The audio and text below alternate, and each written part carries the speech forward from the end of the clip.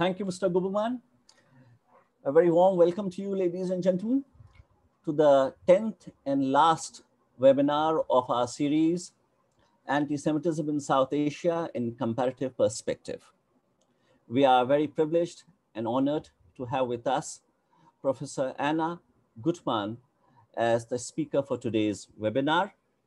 She is a professor in the Department of English at Lakehead University in Thunder Bay, Ontario, where she teaches post-colonial literature. She is the chair of the Association for Commonwealth Language and Literature Studies, the oldest and largest international organization dedicated to the study of post-colonial literature. She is the author of Writing Indians and Jews, Metaphorics of Jewishness in South Asian Literature, published in the year 2013, and The Nation of India in Contemporary Indian Literature, published in the year 2007. She is also the co-editor of The Global Literary Field, published in the year 2006. She publishes in a variety of areas, including Jewish studies, gender and sexuality studies, globalization studies, and popular culture. So it is with great pleasure that I invite Professor Guttman to speak to us today on anti-Semitism in South Asian literature in the English language. Thank you. Thank you very much, Navras, and thanks to the Institute for the Study of Global Anti-Semitism and Policy for having me here today. So I'll start with just a little bit of background about me. 20 years ago, when I was a PhD student at the University of Leeds, I was working on a dissertation on nation and nationalism in Indian literature, but I kept running into a phenomenon that I couldn't quite explain. I was looking primarily at the work of fairly canonical Indian writers in English, such as Salman Rushdie and Anita Desai, and I expected and found in those novels characters negotiating a diversity of religious and cultural identities in the context of the Indian nation state. What I didn't expect was just how many of the characters I encountered were Jews. I should explain that the fact that there were Jews in India wasn't entirely new to me, but I didn't have much knowledge at that point of Jews in India beyond the fact that Jews both had a long history in India and were also few in number. And so I asked myself, what were all these Jewish characters doing in the work of writers like Salman Rushdie, who at this point was really most famous for his representations of Muslim and diasporic identity? I asked my PhD supervisor what she thought, and she told me that probably this was because Rushdie had made Jewish friends while he was living in London, which was where he lived at the time. I didn't find that answer very satisfying, and the existing criticism didn't help me much either. So I finished my PhD on nations and nationalisms, but I still had this lingering question in the back of my brain. The more Indian literature I read, the more Jewish characters I found. What was going on? My attempt to answer that question was the impetus for my 2013 book, Jews and Indians, Metaphorics of Jewishness in South Asian Literature. I ended up discussing about 50 primary texts that dealt with Jews in South Asian literature in English. And today I'll talk a little bit about what I found and discussed in that book with a couple of examples, as well as about my ongoing research into representation of Jews and Jewishness in contemporary South Asian literature in English, with a particular focus on anti-Semitism. The book itself posits that representations of Jews in Indian literature in English perform a number of functions. I argue that, far from being a subject of theological or ethnographic interest, the Jew in the literature of South Asia and its diasporas provides a set of discursive practices for negotiating transnational and non-local identities, such as South Asian Muslim, diasporic Indian, and global citizen. This makes discussing anti-Semitism in some of these books challenging, when Jewish experience or Jews as Jews are peripheral or merely incidental to the text thematics, and the overall message of the book affirms identities as hybrid, diasporic, or transnational. Traditional understandings of anti-Semitism don't always fit. Salman Rushdie's notorious 1989 novel, The Satanic Verses, provides an illustrative example. Now, many of you will recall that that novel became most famous for its controversial depictions of Islam and by extension for the fatwa issued against Rushdie in response. But what's important for me here is that it pairs its two male Muslim protagonists, Saladin and Jibril, with Jewish women, and both women serve as foils for the men's negotiations of diasporic identity, religion, and ethnicity. In particular, Mimi Mamoulian, who is Saladin's co-star on the highly successful fictional television program The Alien Show, is called in the novel, quote, his female equivalent. The co-stars are selected to share the limelight on this aptly named show because they are both masters of mimicry and because their racialized bodies mark them as unfit to appear on television as themselves. And of course, from that focus on mimicry, you might recognize a reference to a long history of discourse about Jews. Both Saladin and Mimi are notable for their ventriloquism and mastery of voice and accent, and in the professional realm, voice is all they are. They perform on the alien show hidden under heavy makeup and silicone body parts, with their own racialized bodies unrepresentable. The physical description of Mimi in the novel, a short, dark, and round body, not only places her outside the norm of Western beauty, but is strongly reminiscent of stereotypes about Jewish women. And these stereotypes, not just physical, but cultural, come up again and again in the novel. Yet she's also a complex and fully realized character who consistently educates other characters on European history and its structures of oppression. Even more obvious anti-Jewish views expressed by characters in the Satanic Verses are complex and do not seem designed within the overall structure of the novel to advocate for or defend anti-Semitism. For example, in one of the novel's many subplots, and this is an extremely long novel, which in true Rushdie fashion has many characters and many subplots, but in one we find a character named Hind, who is an immigrant cook and co-owner of the Chandar Cafe and a practicing religious Muslim. She learns that her daughter Michelle has been having an affair with a local lawyer who happens to be Black and is not a practicing Muslim. His name is Hanif Johnson. So Hind goes on a long rant when she finds about her daughter's sexual life, complaining among other things of the humiliation of being, and I quote here, stuck in this full of Jews and strangers who lumped her in with the Negroes, unquote. Notably, the words Jew and Negro there are both written in lowercase. Now, Hind's distinction between Jews and strangers indicates the simultaneously particular and indeterminate position of Jews. Neither like her nor an undifferentiated other, which is what strangers are, they are implicitly coded as white in contrast to, quote, the Negroes, to use the text term. Hind's dislike of being lumped with those of African descent indicates her own racializing tendencies as well as the sense of her own racial ambiguity. On the one hand, the uncomfortable proximity of Jew and South Asian Muslim here is coded into the dominant perspective of the white British shopkeeper next door, who when asked to define the word, quote, Paki, says brown Jew. On the other hand, it's pretty clear that when we read this novel, we're not supposed to sympathize with Hind or take on board her views, right? She is clearly racist. On the other hand, the novel invites us to have much more sympathy with the young Michelle, whose attraction to Hanif is very genuine, and Hanif himself is a pretty likable character. In this context, the term Jew clearly does not denote membership in either a specific religious or cultural group. Instead, Jews are, in the words of the novel, simply people set apart, rendered objectionable, and that is also a quote. So the novel as a whole does not endorse anti-Semitic thinking, I would argue, but the problem of Hind's anti-Semitism, and therefore anti-Semitism in general, remains very much unresolved. Indeed, quite a few contemporary writers, and I'd point to Manze Islam in his novel Burrow, and Sarnath Banawi in his graphic novel The Barn Owl's Wondrous Caper, to offer just a couple of examples, introduced Jewish histories in Britain as a background against which members of the South Asian diaspora struggle to form their own identities and claim a space within the British nation. While this can be a positive affiliation, and it is in many cases, identification with Jewish characters can also serve as a mark of non-white vulnerability. In Hanif Qureshi's short story called We're Not Jews, there's a young boy named Azar who's bullied at school.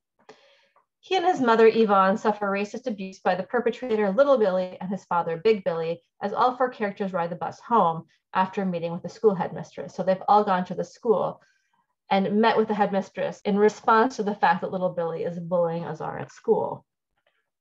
The conductor and other passengers all ignore Big Billy's and Little Billy's intimidation of Azar and his mother. The only response Yvonne can muster is the story's title, We're Not Jews. That's what she says. Big Billy responds, you know Yid Yvonne, you us, but worse, going with the Paki. And that's a quote from the story. For Qureshi, Jewishness and South Asianness function as metaphorical equivalents here, incurring both the same possibilities of cultural influence and transformation, but also the same risks of loss and commodification. As Sander Gilman explains, commenting on the story, Brits of Pakistani descent, quote, understand how easily they too could become the victims of racial persecution. They have the potential of becoming, he quotes, Yids. Yet this identification does not always produce understanding nor the repudiation of stereotypes.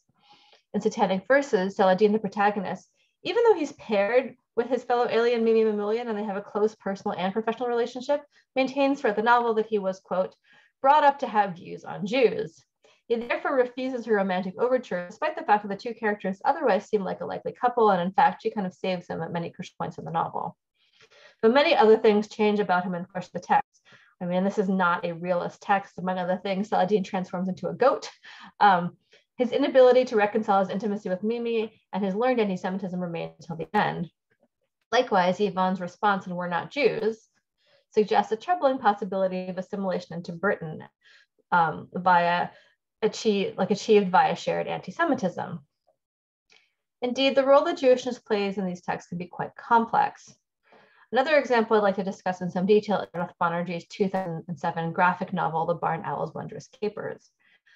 This book quite overtly resurrects the figure of the wandering Jew, and in the opening pages, which form a sort of prologue, takes care to situate this legend within its Christian and early modern origins. So the main character of the novel, Abravanel, is positioned relative to a number of canonical visual, musical, and literary texts that have been pivotal in constructing not only the wandering Jew as a cultural trope, but Jews in general. I can't go through all of them today, but to offer one example, Gustave Doré's woodcut, The Wandering Jew, appears immediately behind the narrator when he's inside his apartment. And in fact, this is a backdrop to another character with whom Abravanel is paired. It's the only photo and the densest area of the page, so it forms the visual center of the frame.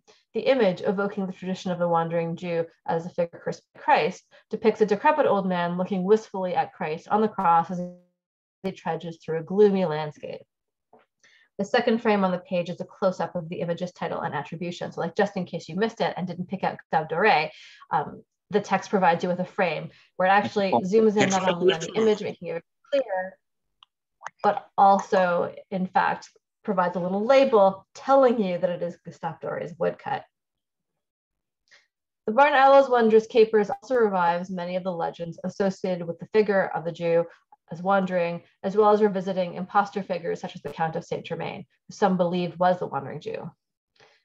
This is not the text's only engagement with stereotypes of Jewishness. So the text also suggests that Jews introduced the concept of insurance to India, which was in fact brought by the British, and alludes to a well-known anti-Semitic discourse in Britain associating Jews with insurance fraud.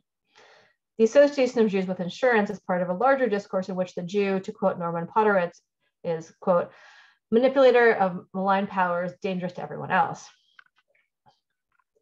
Now, in the novel as a whole, Banerjee seems to celebrate Abravanel's rootless cosmopolitanism, which provides an idyllic template for young Indians negotiating their identities in the context of India's increased globalization. In fact, this book fits within a larger set of narratives by Banerjee that look at a younger generation of technological workers, such as a character named Digital Dutta, who also appears in Banerjee's earlier novel, Corridor. And so the Barn Owl's Wondrous Capers has largely been received in that context of celebrating rootless cosmopolitanism. Yet I would argue that the comment Sandra Gilman makes about Vikram Seth's Two Lives, another text that I don't have time to talk about here, but which fits this paradigm, he says, where Jew was, Indian is. The Indian is the new hybrid postmodern citizen of the world. Now, this substitution would give me pause on its own, but the fact that the graphic novel in particular fails to acknowledge the dramatic history of the stereotype of the wandering Jew is more troubling still. And indeed, many readers and critics who looked at this book haven't necessarily realized that the wandering Jew is a stereotype with a specific history. The association of Jewish identity with the non-local, of course, has a long history, and it is one that is of increasing interest to post-colonial theory.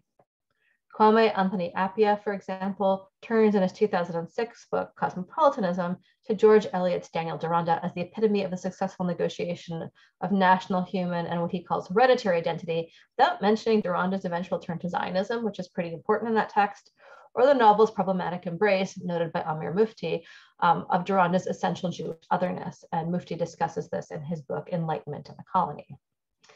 There is thus an anti-Semitic undercurrent to Daniel Deronda that Appiah doesn't adequately address. Nevertheless, on a literary level, Jewishness is an essential component of cosmopolitanism for many post-colonial writers. Amitav Ghosh's 2002 travel narrative In an Antique Land, which tells the story of the polyglot, globe-trotting medieval trader Abraham Yeju, may be emblematic of that narrative mode. Yet that very cosmopolitanism can struggle to incorporate Jewish specificity and often works best when religious and linguistic differences are sublimated.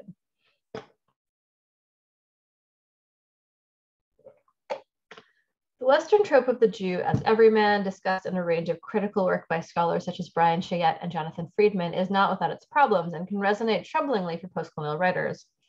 Certainly, there is a danger not only in equating Jew to victim, which is what arguably occurs in Hanif Qureshi's short story, We're Not Jews, which I've just discussed, but in erasing the specificity of Jewish experience on the Indian subcontinent and elsewhere. As Dora Ahmad puts it, and I quote, Indian Jews represent the ultimate test of the category of Indianness to absorb diverse subjects. Jews are important both in their own right, but also as symbolic of a more generalized minority existence in India. Indeed, narratives about Indian Jews are deployed for diverse political purposes in South Asia, not just to advocate for cosmopolitanism, as Amitav Ghosh does, but in support of claims by the Hindu right that religious discrimination doesn't and never has existed in India, which is, of course, a dubious and very pointed claim, and is an attempt to undermine other Indian religious minorities, particularly Muslims, who complain of discrimination or mistreatment. Even in the very specific context of Indian Jewry, however, debates over identity and belonging can become sublimated into philosophical questions that lose sight of historical and cultural specifics. And I'd like to turn now to discussing a more recent novel, which is the 2017 novel, Aliyah, the Last Jew in the Village. This was originally written in Malayalam by A. Satumaravan. I'm going to be talking about the English translation, which Sathu himself was actually involved in overseeing. And it's his first major novel to be published in English, though he has achieved a significant reputation for himself as a writer, writing in Malayalam for many years at this point. So this novel tells the story of Solomon, the titular last Jew, who elects to remain in India in the fictional South Indian village of Chandamangalam, while the rest of the local Jews migrate to Israel. This dooms Solomon to witness and perform the death of the community. The question of whether Jews are among India's indigenous peoples implicitly underpins much of the more philosophical questions of identity that occupy Sathu's Aliyah. Solomon and the other Jews in Aliyah debate the merits of leaving India for Israel, and the text's non-Jewish characters respond in kind. Questions of Jewish belonging are thrown into relief. Indeed, if Cochin Jews are not indigenous, then their outmigration becomes not so much a departure, from native soil, that's the word Sathu uses, but quote, a return. Solomon seems to be both native and non-native at different points in the text. His eagerness to look inside a wooden chest that had belonged to his deceased mother, for example, is compared to that of, quote, the white man who went in search of treasure among the Aboriginals. So that seems to suggest that Solomon is somehow an outsider. But at the conclusion of the novel, we're told that Solomon is, and I quote again, the last Jew who is buried in the soil of his birth, which seems to be an argument for his indigeneity. And this is rather important because within the context of, discourse around the decline of the Qur'an Jewish community, if one interprets Jews as indigenous to India, then this becomes a kind of loss that needs to be understood and mourned. But if one interprets Qur'an Jews as basically, and I put this in scare quotes, foreign, then the decline of the population becomes positioned as inevitable and perhaps even natural. India, according to the 1992 Antisemitism World Report, which was produced by the Institute of Jewish Affairs, I quote here, had been considered for centuries a country free of anti-Semitism. Thus, it is often imagined that there was little reason for Jews to have emigrated from India, which they did in large numbers in the 50s and 60s and beyond. But the reality is more complex, as Ruby Daniel, a community elder herself from Kerala, explains. And she says, why were the Cochin Jews eager to go to Israel? For them, Israel was kadosh, or holy. That was the first reason. Then for some, there was the chance to improve their situation. Some were living in poverty without work. Some wouldn't work for non-Jews because they didn't want to work on Shabbat and festivals. Many were afraid to send their children outside for education, especially the girls, for fear they might go away and get converted or something. Indeed, the community had struggled for some time prior to the beginning of migration in the 1950s. According to David Mandelbaum, a Jewish anthropologist trained in an Orientalist tradition, and I quote him, during the last half of the 19th century, the status of the community steadily sank. And that's him writing in 1939, so before there was any major outmigration. According to T.K. Menon, a Hindu and Indian nationalist, also writing in the 1930s, by the 1930s, Jews in Kerala had no market influence. This is him writing about Kerala from a sort of Indian nationalist perspective. Both affirm that a variety of factors pose challenges to Jewish life in Kerala. Ruby Daniel points out that Jews were certainly not persecuted in India, and I quote, "They also did not have the right to free religious expression since they could be penalized in both the public and private sectors if they refused to work on holy days." Daniel further recounts that during the Israeli War of Independence in 1948, the Cochin Jews decided to pray for the safety of their co-religionists in the Middle East. Hearing this, and she says, I'm quoting here, "The Muslims started praying for the Arabs. A large pro-Palestinian rally was planned for Cochin, and the Jews, quote, were frightened that the mob might get out of control." Ruby Daniel recalls. The Jews were asked to stay indoors at that time because the Muslims going to the meeting passed through Jewtown, though there was another way to go to the meeting place. Remember, we all got inside the house and locked up the doors and peeped through the keyholes. The people in thousands were passing the whole breadth of the road full for half an hour, young and old. I wonder if they knew anything about what was happening in Palestine except for the hatred of the Jews. I think there's a lot going on in this passage. Ruby Daniel, rightly or not, kind of assumes a background of anti-Semitism quite explicitly, which she then doesn't really go on to explain. So whether or not one can measure it objectively, this was clearly part of her perception of her own experience. That meeting later disperses without incident, and really nothing happens despite Ruby's fear and the fear of other community members. Indeed, a number of speakers withdraw at the last minute, and the local government seeks to calm tensions and head off any potential violence, sends everybody home, and nothing really happens. Despite the peaceful outcome, this incident no doubt served as a powerful reminder of the Cochin Jewish community, particularly in a state founded in a bloody process of communal exclusion. Furthermore, the fear of religious conversion that Ruby Daniel identifies had a basis in fact. Education in Kerala was largely controlled by Christian missionary organizations and Hindu Nara societies. So Jews were allowed to enroll in Christian schools, but the explicit evangelical agenda of those institutions was uncomfortable for some Jewish families. As Sethu depicts in Aliyah, these tensions over education came to a head during the Vimocha Samara or liberation struggle, which was an anti-communist backlash that occurred in Kerala during the late 1950s. On the one hand, the Jewish community had its own suspicions and concerns regarding the missionary school system. On the other hand, Jews were aware of the anti-Semitic ideologies that had taken hold in the Soviet Union by the 1950s and had reason to fear that Indian communists might be susceptible to the same beliefs. Those Jews who preferred not to take a position in either camp similarly courted charges of disloyalty. Keralan Jews specifically and Indian Jews more generally therefore responded to a specific and complex set of social, economic, and political circumstances in which anti-Semitism was neither the dominant factor nor entirely absent as they decided to either remain in India or leave. Ruby Daniel, who made Aliyah herself in the 1950s, discusses how she first thought of leaving when she met a shaliach, or Israeli emissary from the kibbutz movement, who was specifically sent to India to recruit new members. Daniel was most interested in the kibbutz's commitment to gender equality and the promise that she would be supported in her old age if she contributed during her working years. So to put that into context, Ruby Daniel had already decided at this point that she didn't want to marry or have children and feared that this would leave her alone and destitute in her old age if she chose to remain in India. Furthermore, in the context of the 1950s, her decision to remain single was not universally embraced either by her South Indian Jewish community or the community at large, and she felt under a lot of pressure to live in a way that she didn't wish to. Ruby Daniel said that others in her community immigrated during the 1950s and 60s for economic reasons, to find a spouse, to receive further education, or in the case of some younger emigres, simply to put some distance between themselves and older family members who were viewed as overtly religious, politically, or culturally restrictive. Sethu's novel Aliyah does give some attention to the role of local politics in these various events and social relations that I've outlined here. Yet the specific circumstances of Keralan Jews have been ignored by reviewers and readers. Aliyah, the novel, has been much celebrated, with its launch in English translation inaugurated by the prominent diplomat and author Shashi Tharoor, in an event that was widely reported on in the Indian press and received both newspaper and TV coverage. Tharoor at the launch described the novel, and I'm quoting here, as a rather interesting depiction of the contrary poles of identity and longing. What is your identity? Is it the racial memory, as it were, or is it the place and the people with whom you always lived? Where is your allegiance? Where is your love and loyalty? Who commands it? I'm quoting here the coverage of the launch in the Times of India.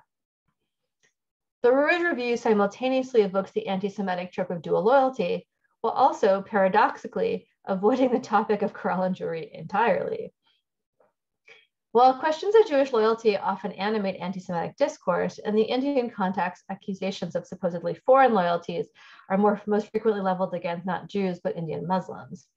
While Thoreau does not overtly make such a substitution of Muslim for Jew, the novel Aliyah implicitly invites one, and other texts make such substitutions far more explicit. There exist several adaptations of The Merchant of Venice in which Shylock is Muslim and the other character is Hindu. Such substitutions can be a tool for exploring the place of minorities in India more generally without speaking directly about the fraught and politicized history of communalism on the subcontinent.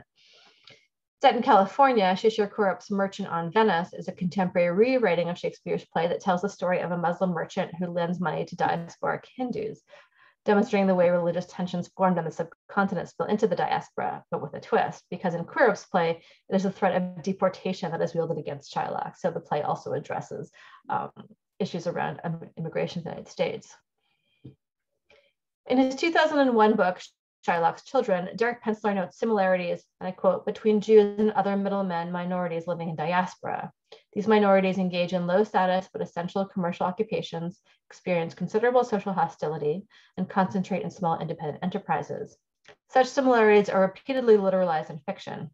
Indians, according to the hotel proprietor in the unnamed African nation in Bharati Mukherjee's short story, The World According to Sue, are called Les Juifs d'Afrique, or the Jews of Africa. Their shops are being looted in the story because of their perceived avarice. A similar threat lurks in M.G. Basanji's 2004 novel, The In-Between World of Vikram Lal, which expressly identifies the Indian in East Africa with Shylock. B.S. Naipaul explores the same theme in his 1979 novel, A Bend in the River, where the wealthy Indar of Indian descent moved to England from an unnamed East African country in order to attend university. He takes up acting, but there are no parts ready made for him. So the company has the, quote, the idea of rewriting The Merchant of Venice as the Malindi banker so that he could play Shylock. Though the production never comes to fruition, both Indar and his British companions accept his status as the economic Jew. In addition to such literal substitutions, the Jew and Muslim may prove substitutable in a more elliptical way. In the absence of a culturally available language or established institutions of memorialization, documented by J. Edward Mallow in the 2012 book, Memory, Nationalism, and Narrative in Contemporary South Asia, writers have been spurred to look for other tropes and other forms to remember partition and violence. Jewish experience generally, and the Holocaust more specifically, may provide that framework. This occurs in a number of ways. Though Jews were not the overt targets of partition violence, India's rise in communalism nevertheless impacted them. In some cases, as Sadia Shepard recounts, Jews encountered communal hatred directly, as in the story of a community member named David, who, accosted by a Muslim mob in what was then Bombay, revealed his circumcised penis in order to convince the potential attackers that he was not a Hindu. This produces a bodily identification between Jew and Muslim that appears repeatedly in literature written by both Jews and non-Jews. Indeed, the fear of having one's religious identity discovered via bodily inspection in these texts resonates with Holocaust narratives. The Holocaust may also provide a symbolic analog for partition for some South Asian writers. In Asia Desai's Baumgartner's Bombay, for example, the Jewish refugee functions as a reminder of India's lost Muslims. So that novel traces the story of a fictional character named Baumgartner, who leaves Germany in the context of the Holocaust to take refuge in India, where he then remains the rest of his life. He loses his family and kind of spends the rest of his life in social, cultural, personal isolation. Such substitutions are necessarily fraught. The titular character is not only presented as a trace of the departed Indian Muslim, but pointedly detached from Jewish community and culture in that novel, something I discuss in detail in my book. Indeed, in Baumgartner's Bombay, it is other characters, not Baumgartner, who speak the word Jew. The process of erasing Baumgartner's Jewishness has even leaked beyond the boundaries of the text into the critical discourse. Thus, Elaine Ho argues that Baumgartner is culturally indeterminate, and Rekha Kamath and Rainer Lotz describe him as, quote, an empty space. Tony De Silva goes so far as to argue that Baumgartner is, quote, both physically and psychologically the white man, which I found particularly odd because in the context of Baumgartner's Holocaust experience, he sets himself against the white man. De Silva's assertion that the reader of Desai's novel shares, and I quote, a common cultural heritage in which the self is at home anywhere, positions this text as both by and about a global cosmopolitan subject. But as Amr Mufti points out, Baumgartner becomes nothing but, and I quote here, a trace, a shadow, or a whisper of his own degradation, which doesn't really seem like much of a celebratory model of cosmopolitanism. Clearly, Desai's novel leans on the stereotype of the Jew as victim. Indeed, the substitution of Jew for Muslim here can be read as an act of erasure of both Jew and Muslim alike, I would argue. Though very different, both Baumgartner's Bombay and Aliyah both novels struggle to see Jews as part of the present and not just part of the past. If both critics and reviewers are quick to rescue Baumgartner from the specifics of his relatively unusual experience as a German Jewish refugee in India and launch him into the realm of the universal, it's in fact a testimony to Desai's efficiency in realizing her stated artistic goals.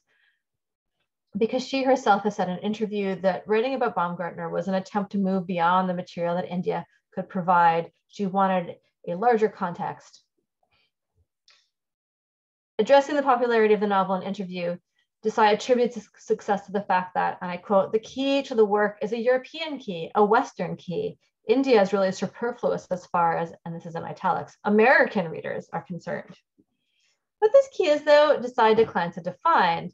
And I've discussed at length elsewhere how writing about Jews might be perceived as good marketing for contemporary South Asian writers. Notably, both Sethu's and Desai's novels other Muslims and Jews alike.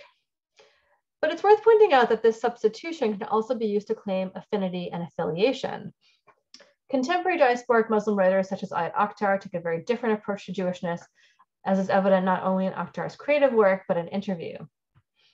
And I'm going to quote an interview here from 2015. When asked if he regards himself as a Muslim, the author, who like Hayat, an American dervish, which is Akhtar's first novel, had an Islamic immersion experience in his early teens I'm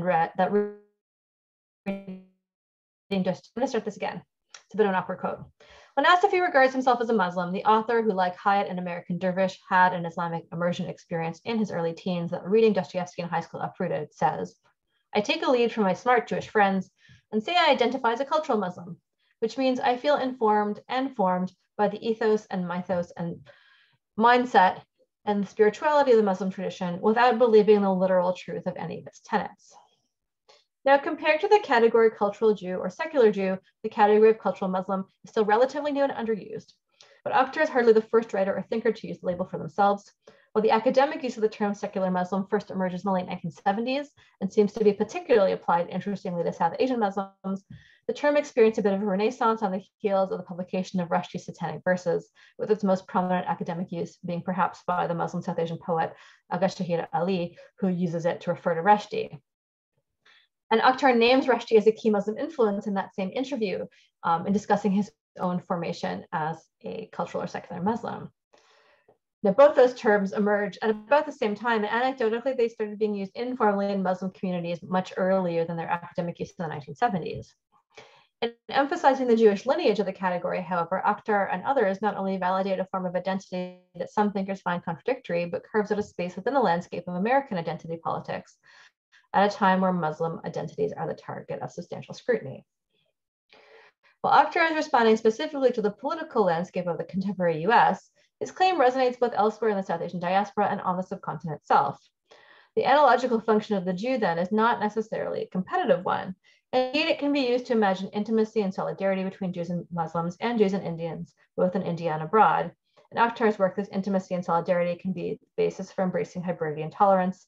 Yet even so, there remain unresolved tensions, and particularly as in Akhtar's play, Disgrace, when Middle Eastern politics enters the picture. To conclude, I'm not necessarily opposed to employing Jewish history, including the Holocaust, as tropes to conceptualize other genocides, and though not universally accepted as such, genocide has been repeatedly invoked in the scholarship to discuss partition.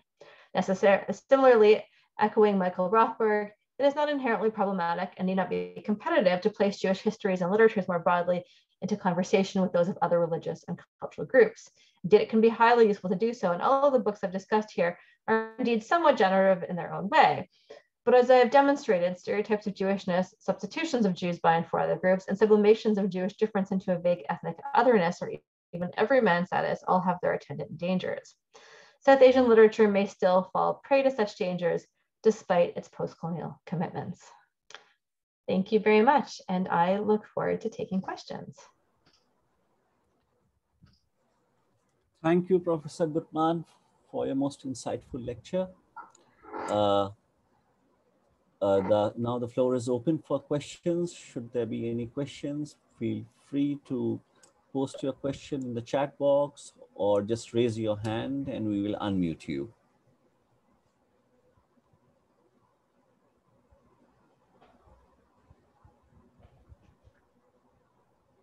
Okay, while we get questions, oh, okay, there is a question from Ms. Benzimon. So, yeah.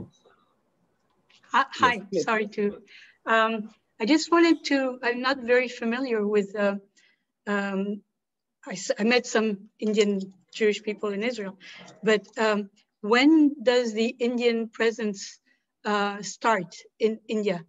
Where can we retrace it to? So, I mean, that's a large historical question, and there's some debate in the scholarship. But I mean, the thinking is that in the Keralan Jewish community in South India, it could be as old as 2,000 years old. There's three distinct Jewish communities anthropologists believe in India. So there's the South Indian community, like centered in Kerala and Cochin. That's where Ruby Daniel's from, and I focused on that example. There's also a Bnei Israel community that's sort of centered on the western coast of India, Gujarat, Mumbai, and so forth. The exact historical origins of that community is debated. I mean, the community has a story about being shipwrecked on the coast of the western coast of India, well over 1,000 years ago. There's not kind of academic historical evidence that bears out that story, but certainly the community is recorded for several hundred years. There's a Calcutta based community that has immigrant roots in Iraq, and that community seems to have further developed primarily in like the 17th, 18th, 19th century, with connections to, the much older Jewish community of Iraq. So there's just sort of one community with one set of historical roots. That's, obviously there's more detail. That's my relatively short answer. I see. India is not one country. It's like 50 different countries. So I'm sure there must be a lot of confusion concerning that. What do you make of that parallel that in literature we find Muslims identifying with or replacing the Jewish identity and identifying more or less with the Jewish identity? Why do they do that? I think there's more than one thing going on. And, I don't think that I couldn't really in half an hour, I think, touch on every possible example. If you look at India specifically, there are practical reasons for that identification. So, overlaps in dietary traditions, and you can find histories, for example, of Jewish Indians who maybe couldn't access kosher meat, deciding to eat halal food because it was more accessible. The Muslim population has always been larger than the Jewish population in India, and even more generally culturally familiar. So that was seen as a similarity. And then, practices like circumcision that were shared were seen as a point of identification. And, in places like Calcutta, where Jews had emigrated there from Iraq, I mean, there was a long history for Jews in Iraq, clearly, of living with a Muslim majority population. So those relationships were in some ways had a kind of natural precedent. So, that's one source of, I think, potential identification.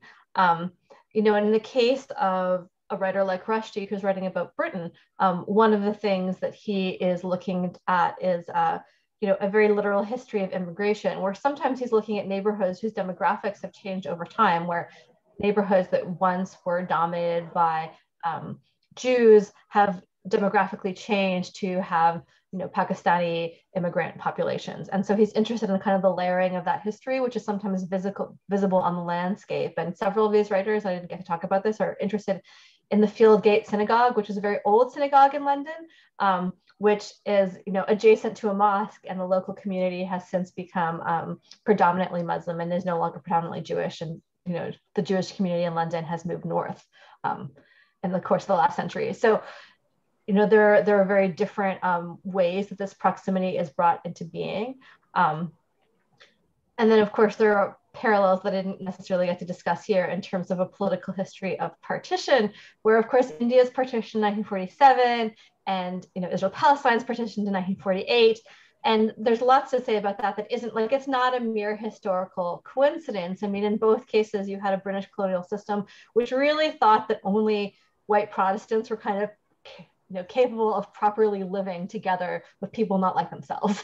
is the short version of that story. And so they brought a similar ideology of kind of religious separation, I think, to their dealings with both groups of people. I see. Okay. Thank you. There's a question from Ms. Andrea Spintel, who works for the Canadian Anti-Semitism Education Foundation. And her question is the portrayal of Jews in anti-Semitic tropes part of the culture in South Asia, or the anti-Semitism of the authors themselves, or both? There are also Beni Ephraim and Beni Menashe there in India. Yeah, so to respond to sort of two parts of that question, I mean, the B'nai Ephraim and B'nai Menashe are thought to have sort of a slightly different history. They're often considered like Judaizing groups, which is a different term for groups that have kind of more recently come to affirm their Jewish identity. And there are certainly, you know, there are different perspectives on what it means for those groups to consider themselves Jewish, though they've really only begun to identify as Jews more so in the late 20th and 21st century, in contrast to the other groups I was discussing that have kind of a long history as identified Jews in India. In terms of the anti-Semitic tropes, I mean, one of the things that I would say about something like The Merchant of Venice is that particular trope, of course, has come into South Asia from Britain through the long history of colonial contact. Merchant of Venice is actually the very first play that was ever, like in English, that was ever produced in India, to the best of, you know, theater history's ability to determine. And it was extremely popular among the British garrisons in the 18th century, but there was sort of continuous contact via education and other forms of cultural exchange between the British and, of course, people born in India. So those tropes are also now part of the vocabulary that contemporary writers in English get to draw on. I mean, as far as the authors themselves, I mean, I don't think that I don't look at a writer like Salman Rushdie as anti-Semitic. And what I wanted to suggest in my talk is that it's more simplistic than sort of dividing the world into, particularly in South Asia, you know, the anti-Semitic and the philo-Semitic. I think that he is drawing on a great deal of complexity. When he depicts a character like Hind as anti-Semitic, he's not necessarily endorsing that, but he is commenting on a political history in which anti-Semitism has been deployed, right, in South Asia, which, I mean, of course, I know Dr. Aafreedi has written extensively about and can speak to, I think, in more detail than myself, and therefore has become part of the vocabulary of some South Asian people. I think depicting that doesn't necessarily make the author themselves anti-Semitic. So I hope that that clarifies. Okay, there is a lady here, Ms. Shreya Saha, who would like to ask you a question if she could be unmuted.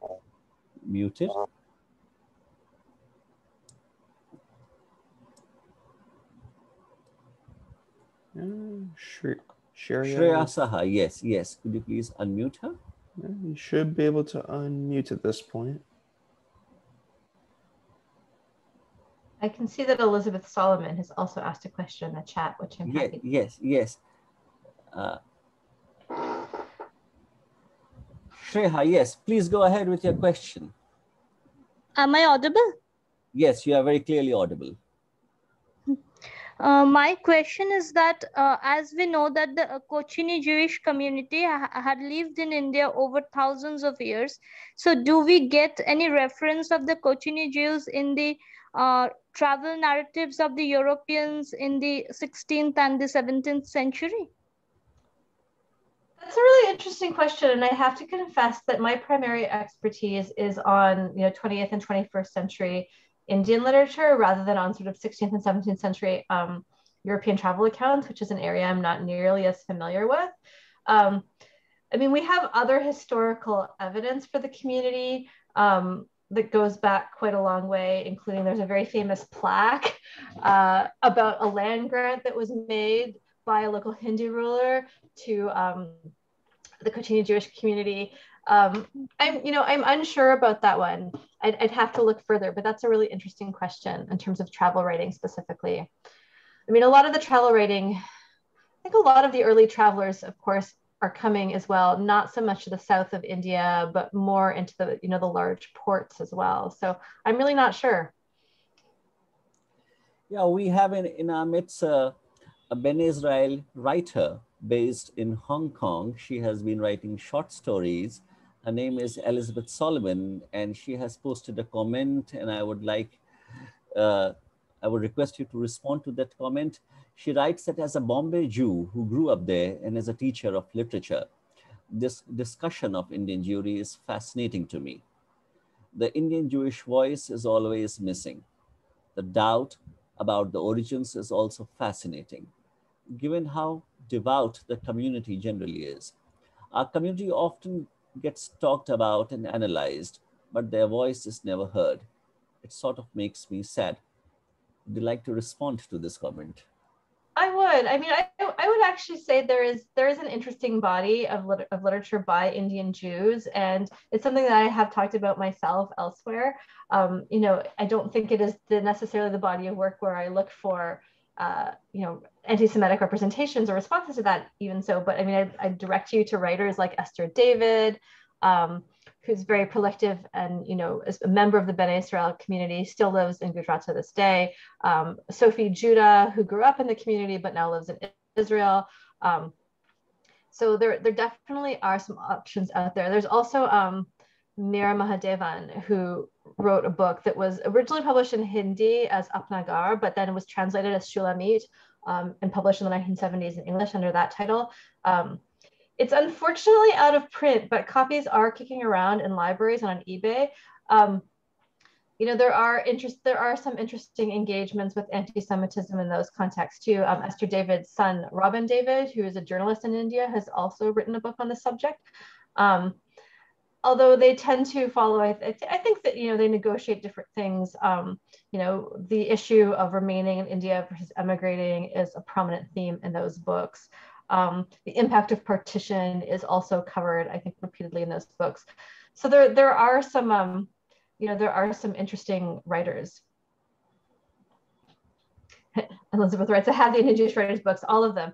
Yeah, I mean, I think one of the things that's quite interesting is that in many ways, even as the community has gotten, demographically smaller, in many ways, the writers have risen in prominence for a variety of reasons. I mean, Esther David, I think, deserves her prominence because she is such a prolific and accomplished writer. Although there also has sort of been a strand of appropriation of Esther David into nationalist discourse, where, there's a famous moment in her book, The Book of Esther, where she decides to leave Israel and decides she doesn't fit in and she wants to return to India.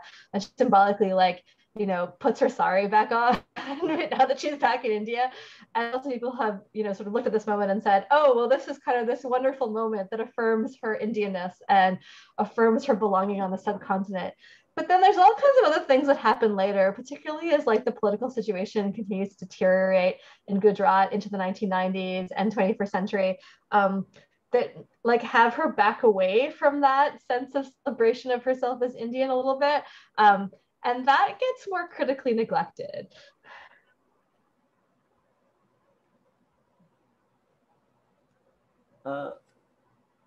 If I may share with the audience, there is also one more Indian Jewish writer who is very interesting, given the fact that she is the only Jewish writer today who publishes in the Hindi language. She has till now published 3 novels, but of those 3 novels, only one novel of hers, the last, depicted the community that she was born in, the Bene Israel community. That Hindi novel is titled Misamuel Ek Yehudi Gatha, which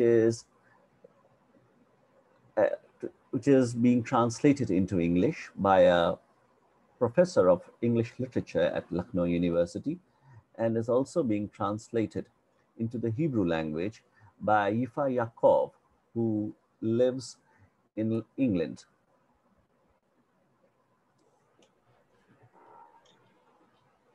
That's really interesting. And I look forward to reading that English translation, because that is, unfortunately, the only form in which I will be able to read the novel. I see that there's a question about the novel Aliyah. So yeah, the novel is called Aliyah, and it's spelled Aliyaah, and then there's a colon, the last Jew in the village. The author publishes under just one name, Sethu, Sethu.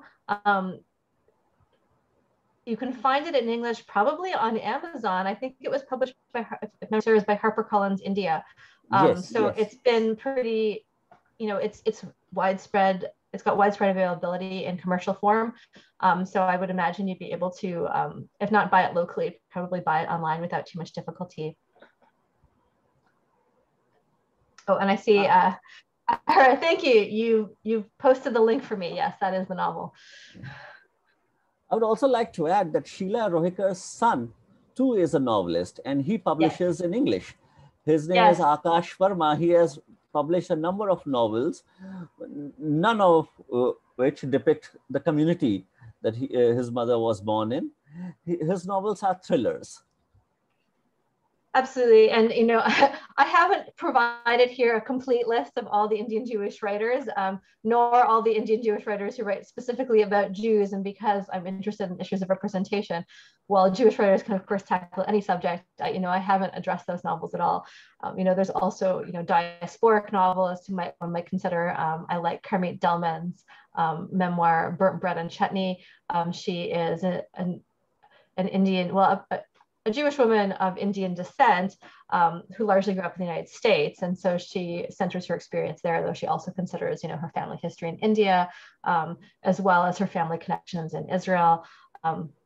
Sadia Shepard's The Girl from Foreign is another interesting American example where Sadia Shepard herself is raised Muslim, but her grandmother was born into the B'nai Israel community in what was then Bombay, and eventually lived as a Muslim in Pakistan.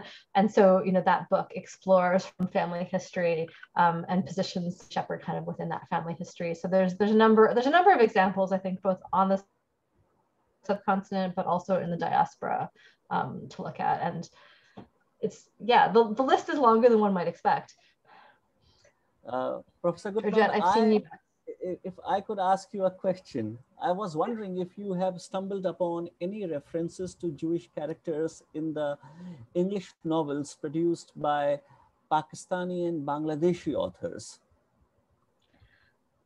That's a really good question. Even if the depiction of the Jewish characters in those novels wasn't anti-Semitic, yet I would be interested in knowing if there are any Jewish characters in the fiction produced in English in Pakistan and Bangladesh. Yeah, that's fair. Off the top of my head, I haven't found any in Bangladeshi literature, but I'm going to, sort of admit right from the beginning that I am less familiar with Bangladeshi literature. I mean, India alone already produces an abundance of literature that I think even being on top of just the literature of that country is a tall order. And so I'm going to admit that I'm less familiar with some of the other national literatures on the subcontinent. I'm thinking about Pakistani literature, and I feel like that there are probably some examples that I'm struggling to come up with. I mean, certainly there are. I mean, the other question becomes, how do you define Pakistani if you're focusing particularly on, post 1947 or post 1973 literature? I think much less so. I mean, there's some, I think, interest, as you know, in the Karachi Jewish community that existed prior to partition. But then that is, I think, an interest that largely seems to place the community in the past. I don't have any good examples that are actually coming to mind right now. So that's a good question that I should perhaps consider further. I was just wondering, because I am aware of some Urdu novels written in Pakistan, which do not depict Pakistani Jews, but are in fact thrillers and portray Jews as spies working for Mossad and conspiring against the Muslim world. So I was wondering if there are similar depictions in the English language fiction too produced in Pakistan. And I have the same question for the English fiction produced in Sri Lanka. Yeah, those are really interesting questions. And one of my own personal limitations is that while I did study the Urdu language as a PhD student, what was on offer to me at the time was, I think, not sufficiently advanced for me to progress to actually reading Urdu novels in the original. And I do have some regrets about that. And unfortunately, in where I do in Canada, I haven't improved my language skills any in the years since. The opportunity just has not arisen. And so while I'm certainly really interested to learn more about what you're saying about the Urdu literature, I don't have that direct familiarity. In terms of the English literature, I certainly wouldn't say that I have encountered any that propagates those kinds of stereotypes. I mean, if anything, it would sometimes be an acknowledgement that such a stereotype exists, but also, a distancing from those ideas. But then again, many of the Pakistani literature, much of the Pakistani literature that has become prominent in English has been that literature that is so interested in embracing, transnationalism, diasporic identity, hybridity. And so I think occupies a very different space from the position of, fearing international interference, right? That those kinds of narratives that you identify would seem to embrace. I know that doesn't fully answer your question. I'm sorry. Thank you. Should I answer some questions from the chat? Because I can see that there are some further questions. Yes, I was also looking at the chat box. I can see that there's a question, what is the status of the Jewish Indian community today? And I mean, while some aspects of that community remain very active, I mean, certainly Mumbai has a very active Jewish community to this very day. The Ben Ephraim community remains very vital. There are some communities that have become very, very small, and their members are primarily abroad. I would say that of the Jewish community in Calcutta, which is very small, and I think continues to have its sites supported by both non-Jewish members of the local community and by Jews abroad who remain invested in that history. I'd say the same is true of the Kochini Jewish community. The communities themselves are, quite demographically diminished, if not kind of still, I think in some ways, spiritually and intellectually vigorous. Thank you so much, Professor Guttman, for this wonderful lecture and for so patiently answering all the questions. I'm afraid we have run out of time now, so there is no room for any further questions. I hand over the reins of the program to my colleague, Mr. Guttman, now, with profuse thanks to you. Thank you very much. Thank you, Professor Guttman. I think it was a really rich conversation, and I think we've all got some good summer reading options now to consider in the months ahead. Did want to let everybody know here today that the lecture that we had scheduled for next week unfortunately had to be postponed at this time. I do hope we were able to reschedule that for some future occasion, maybe in the fall, when hopefully this seminar series can be relaunched with a new slate of lectures. This will be our last session today with that Dr. Aafreedi has been able to so beautifully organize for us throughout these last several months. Do want to give a special thanks to him for convening all of the amazing lectures as part of this seminar series. We've built up a nice community here, and we're really grateful for all the efforts he's made over these past several months. And we do hope everyone can join us again when things hopefully relaunch in the fall. I know a lot's changing in the world, but we do hope to still continue these amazing lectures that are exploring trends and histories in South Asia, and to better understand anti-Semitism as it's morphing around the world. Once again, thanks. And with that, we look forward to seeing everybody soon. Take care now. Thank you. Thanks for having me. Our pleasure. Thanks again. It was a great session. And many thanks to everybody who joined us during the series and also for today's webinar.